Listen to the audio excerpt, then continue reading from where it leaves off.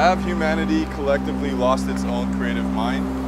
People's lives and future generations being toyed with while people are sitting on the sideline, placing bets and laughing and cheering as adversity and optimism battle it out. Creativity versus program. That's so true. People just sit there and they just... I mean, like at a game, Hey, the Dodgers, hey, the Lakers. Not even that, even just like on social media and online, it's like, why don't you just make something? Right. Why don't you inspire and create? Why do you gotta tear people down and judge people? Right. And you basically, you know, cheering that. I mean, just like the gladiators, you know, all that the Romans had their little gladiators. It's like they want people to fail or something. Right. You should want people to do better. Do better.